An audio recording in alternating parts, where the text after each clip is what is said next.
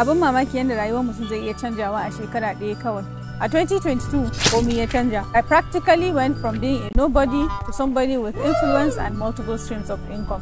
So definitely journey has not been easy, kuma na koyi abubuwa da yawa. To shekara ya zo ƙarshe sai na duba abubuwan da na koya a wannan 2022 na shebarin ya sharing domin kowa ya karu. Ku dan yi hakuri because of the noise saboda na fito waje su akwai background noise da yawa amma dai haka zamu dan yi manage. Kafin mu ci gaba ku dauki sakon biyu ku yi subscribing to channel dina domin na ci gaba da kawo muku videos akan lafiyan ku. Ba tare da bata lokaci ba, abin da na koya a 2022 na farko shine there is no such thing as an overnight success. Za ku ga mutane suna ai dare ɗaya wane ya zama wane. Gaskiyar magana kuwa shine overnight success takes 10 years of hard work. Mutane da yawa ba sani ba amma ba a 2022 na fara social media ba. Mutane suna son undermining hard work din mutane, ko za a duba success din mutum sai a ce ai tashi ɗaya ya zama haka, ba san wahalan da ya ci kafin ya zama hakan ba. Duk wani successful mutum ku kalli rayuwar shi kafin ya zama abin da ya zama. I can assure you ko za ku ga ba bacci ya zauna ya ba san da ya ci kwakwa tukunan kafin ya kai matsayin da yake. So darasi na farko shine overnight success takes 10 years of hard work. Babu wanda success take zuwa mishi akan gado.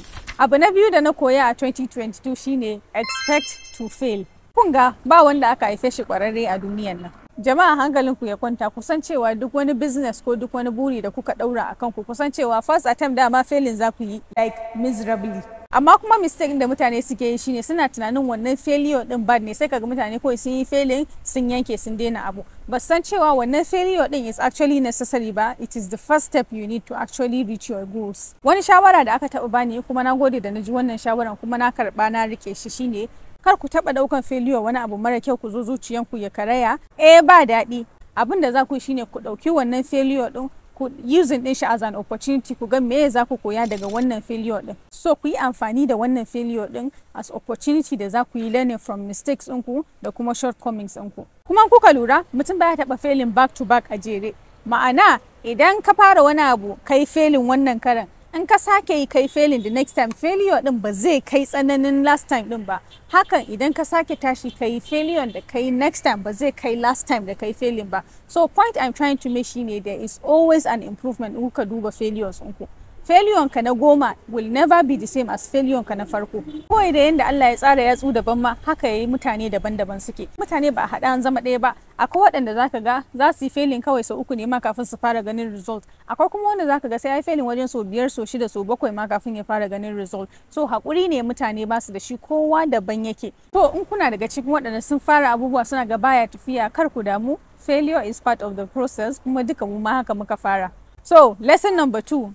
Fail, please. It is actually part of the process. Bari in baku misali da failures ina. Tun 2018 fa na fara wannan abun health awareness in da waye ne. Farko na fara daga wani website ne, wani English website. Na zo ma daga baya na rufe website din. So na sake bude wani website na ci gaba da yi da English. Na zo kuma na koma Instagram. Daga Instagram na koma videos da Turanci. Daga baya na zo na koma videos da Hausa dai kafin ma na fara ganin results. So na fara 2018. Amma ban ga results ba sai 2022. Kun gani? So lesson number 2 shine please fail. It is actually part of the process. Darasi na uku da na koya a 2022 shine duk abin da kuke so ku yi, just do it. Mutane da yawa suna so su fara wani sana'a ko kuma suna da wani buri sai su ga ai barin gama wannan tukuna, ai ban iya wannan ba tukuna, yanzu ba lokacin bane, it's not the right time. Truth of the matter kuwa shine it will never be the right time. Wannan kailulan da kuke ji, brain ɗinku ne, kwakwalwanku ne yake kawo muku domin yayi protecting ɗinku saboda subconsciously kuna jin tsoron failure. Ku ta kailula, ai ban gama wannan ba, ina so na koyi wannan tukuna, bari in gama wannan tukuna. In ko kuka bi ta haka, you will never be ready. Ba za ku taɓa shiryawa ba.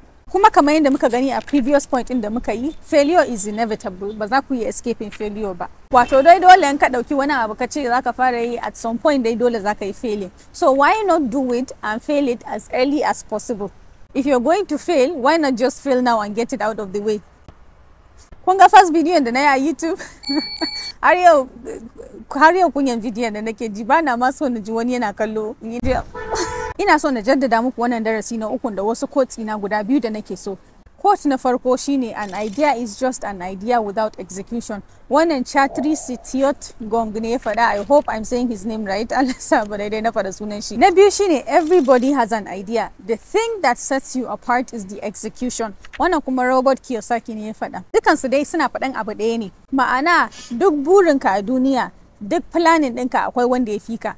Abin da zai bambanta ku ya sa ka kai a gaba shine tashi ka yi abin da ka ce za ka yi, despite the fact that you know you might fail, kuma after you fail, getting up and moving past your failures. So ba tunanin bane tashi a yi ne matsala. Kuma abin da da mutane da yawa basu gane ba shine wannan abin fa ba iyawanka bane, Allah ne kawai. Idan har ka tashi kai wannan first step din, komai zai biyo bayan insha Allah. Darasi na 4 wannan shine favorite ina, shine have options please. Wannan musamman ga ɗaliban makaranta ne. Kar ka ga wai ga degree din da kai kake da shi kuma shine zai zama hanyar cin tuwanka, especially a Nigeria. Please and please have a plan B. Kuma wannan shawaran shi nake ba wa kowa na haɗu da shi, especially medical students. Have a plan B. Kar ku taɓa depending akan skill set ƙwaya ɗaya. Barin ba ku misali da kaina. Kun ga ni likita ne ko? Haka zai iya kawo min kuɗi ko ba zai iya kawo min kuɗi ba? Zai iya. Ina da digital skills in terms of graphic design da video editing. Haka zai iya kawo min kuɗi ko ba zai iya kawo min ba. Ina rubuce-rubuce. Hakan zai iya kawo min kuɗi ko ba zai iya kawo min ba. Ina koyarwa. Hakan zai iya kawo min ko ba zai iya kawo min ba. Sannan ina saka. Hakan zai iya kawo min kuɗi ko ba zai iya kawo min ba. Do you see the point I'm trying to make? Ku taɓa depending akan skill ɗaya.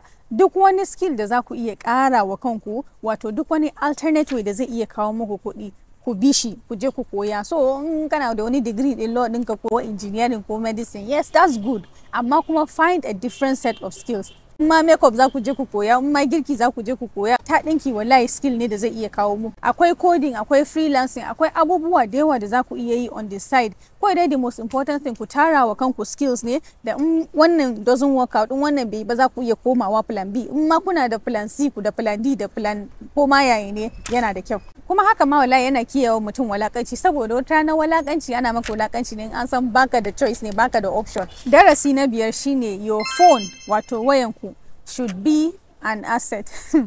Bari matso in sake faɗan wannan abun ku ji da kyau. Your phone should be an asset, not a liability. Kunga asset, liability ko? Asset abu mai kawo muku kuɗi, liability abu mai cinye muku kuɗi, ko ba haka ba? Duk wani mutum mai common sense wanne zai ɗauka? Asset ko? A zamanin yanzu da mutum zai ɗauki miliyan 1 ya kashe ya sayi waya, dan ya Rasulullahi, in dai wayan nan ba kawo muku kuɗi za ta yi ba, menene amfanin haka? Yanzu fa muna digital age ne, musamman yanzu za mu shiga 2023 da mun ga AI yanzu suna so su karɓi komi. An shigo age inda mutane da yawa in their youth, especially mutane in their 20s, wato mutane between 20 and 30 years, they are becoming millionaires. Mutane da yawa, youths, matasa da yawa suna kuɗi ta online businesses da wayansu kadai. Matasa da yawa suna kuɗi da wayansu ta social media, ta affiliate marketing, ta freelancing, ta coding, ta abubuwa da yawa. Potential ɗin da wayanku yake da shi na amfanin rayuwanku da kawo muku kuɗi is endless. Amma kullum kai ne ko ke ne kashe kuɗi ya sa data a shiga TikTok a yi sharholiya ko? Za ku sani. If you are a youth watching this video, this is a bitter truth that you have to accept. So, darasi na 3 mene? Wayanku should be a what? An asset, not a what? Not a liability. Darasi na 6 shine kar ku taba underestimating social media. Wato abinda mutane ba su gane ba shine social media fa identity ɗinku ne.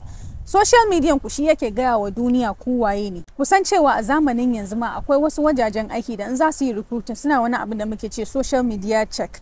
Me wannan za a shiga a nemo tsohon tweets ɗinka a Twitter ko kuma a shiga su Instagram ɗinka da su TikTok a ga me kake posting. In suka ga shirme a hana ka aiki. Za ku yi amfani da social media ku yi networking, za ku yi haɗuwa da so many important people, especially irin su LinkedIn. Za ku yi amfani da social media ku yi building credibility ɗin, ku yi building influence and power. There are so many things da za ku yi ta social media. One important rule da mutane ba su sani ba a rayuwa shine you attract what you give off. So abin da kake nuna wa duniya kai kake, shi za ka yi attracting. In ka nuna tarkace za ka yi attracting. An shiga yanzu lokacin da social media yana daga cikin best ways na koyon abubuwa. Ni karin kaina abubuwan da na koya a social media ya irga. Misali a TikTok na fara samun inspiration ma na ma fara ma abubuwan da nake yi. A YouTube na koyi yadda ake editing videos da filming videos da komi. Abubuwan da za ku iya koya a social media ku ba iyaka. Please, please, if there is anything da za ku canja 2023 nan, ku canja social media ku. Ku mai da social media yanda ana shiga, an san ku wane ne, ya training ɗinku yake, menene core values ɗinku, goals ɗinku da komi. Lesson number 7 abin da na koya a 2022 shine time ɗinku is very, very valuable. My time is valuable, your time is valuable. Duk wani abin da zai ci maka time, inda ba kawo maka kuɗi zai yi ba ko kuma karuwa da shi zaka yi ba, wallahi it is not worth it. Again, za mu sake komawa social media. Mutane yanzu an shiga zamanin da mutum zai shiga TikTok ya yi 7 hours bai ma sani ba. What you feed your brain matters. Akwai abin da muke cewa brain food. Wato kwakwalwanku yana da ability, wato yana da daman daukan abubuwa da kuma sai yana dauka ba. Abin da kake yawan kallo ko kuma abin da kake yawan ji ko kuma irin mutanen da kake surrounding kanka da shi, subconsciously kafin ma ka sani zaka fara acting kaman su, kai ma zaka fara yi bin su baka ma sani ba.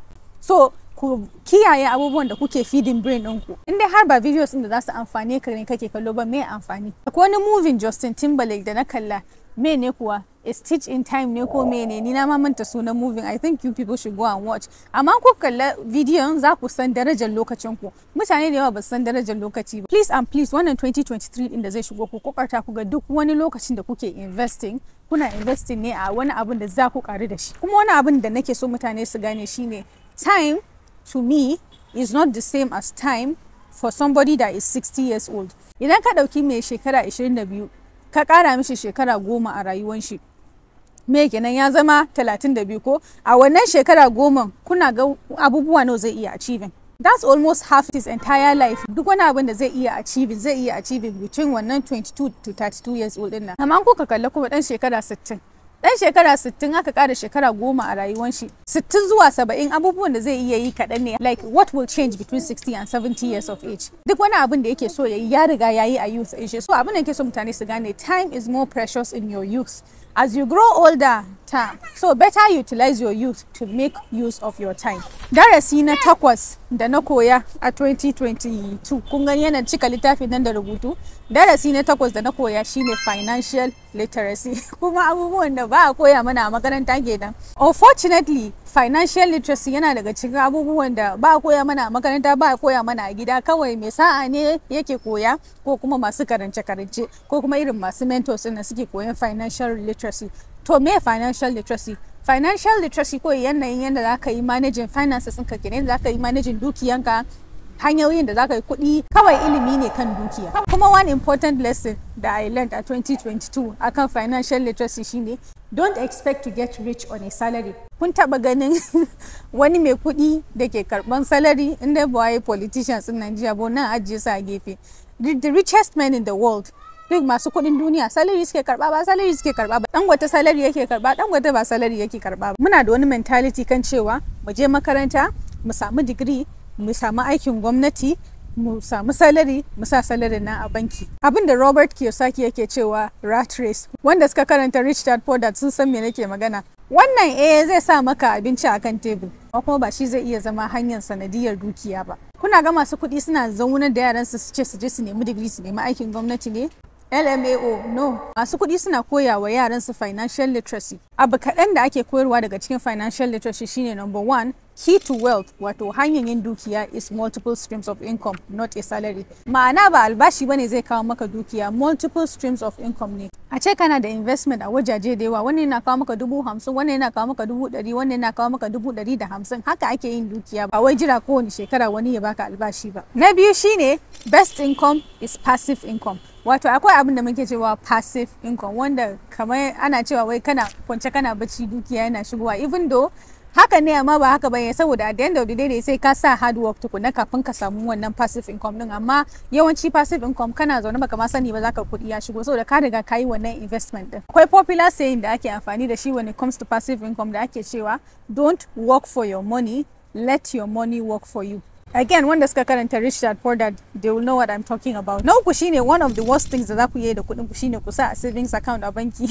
Ka tara 500,000 a banki a savings account. Abinda mutane da yawa ba sa sani shine almost every year akwai inflation. I think is it like 2.5% inflation rate every year or something. I don't know about the economists, supposed to be correct in here. But every year there's like some sort of inflation. kuma if you keep your money a banki, in ka ajiye kudin ka a banki ko kudin ka devaluing yake, so a ce ka ajiye 500,000 a 2015 a banki savings account, kana ga 500,000 ne yana da the same daraja da yau 2022 yake da shi? No. Amma kuma wanda ya je ya dauka 500,000 ya sayi kadara da shi, maybe a ce gold, ko ya je ya sayi gida ya saka rent, kudin shi appreciating zai, so kun ga yayi investing kudin shi amma bai ajiye a savings account ba. So one of your goals for 2023, please, you should find a way ku nemi hanyoyin investing kudin ku, amma ajiye kudin ku a savings account wannan is not really a good idea, musamman mu musulmai da mu ba ma interest. These are just a few things gaskiya when it comes to financial literacy. So in kuna so ku koyi more about financial literacy, akwai 2 very important books gaskiya that I definitely recommend kowa ya karanta, and that's The Richest Man in Babylon da kuma Rich Dad Poor Dad. Darasi na 9 da na koya, kuma wannan shine ya min wahalan karba, sanda na wahala na dan wahala kafin na karba, kusan ce gaskiya na da daci. Wannan da kyar na karbe shi shine sometimes you have to do what you hate. Gaskiyar magana shine ko you will never reach your goals if you only decide to do what you love. Kai, you will only do what you love. That's not how it works. In order to get where you want to be, sometimes you have to do what you hate. Kuma wannan ma again is another video da na gani na Robert Kiyosaki a TikTok that changed my life. This video actually changed my life when I watched it da na kalla. Bari ba ku misali da kaina. Na tsani recording videos, like I hate recording videos. Duk sanda zan yi recording video wani abu nake ji ya makale mun a wuya da kyar nake hadiyewa, amma me nake yi, kun ga ti nan dauka nake na kurba na kora shi, na tashi na je na dauki waya na yi recording video. Me yasa? Saboda na kalli rayuwa na ga Maryam, you have ga goals ɗinki, and to go from point A to point B dole sai kin sa video tsakani. At some point videos dole za su shigo tsakani. And then finally, lesson number 10, darasi na 10 shine duk wani abu a duniyan nan fa kawai ba kai bane, Allah ne. Kai kawai tashi za ka yi kai iya kokarin ka bar wa Allah sauran. Yes, talent is important, kuma hard work is important, kuma kana bukatar both talent da hard work kafin ka yi reaching goals ɗinka, amma kuma dai kasancewa kai kawai abin da za ka iya yi wa'innan biyun ne, sauran duka kawai ka bari a hannun Allah ne. Sannan duk wani abin da za ka yi ka tabbata dan Allah kake, kuma zai amfane ka, ba wai dan mutane ba, dan mutane ne za su kai ka su baro ka. Wannan musamman ma gaskiya it applies mu a harkar social media, saboda mutane ba iya burge su. Wasu za su yaba ka, wasu za su zage ka, wasu za su soka, wasu za su tsane ka. Yau ana tare da kai, gobe ba a tare da kai. Kamar yadda na faɗa, in dama dan Allah kai, kuma dama kai for your own benefit ne, saboda this was what you wanted to do to begin with, for your own sake, you will be happy and you will be satisfied. Amma ne wai dan mutane kai kan zaka shiga depression. To a takaice dai ga abubuwa 10 da na koya a 2022.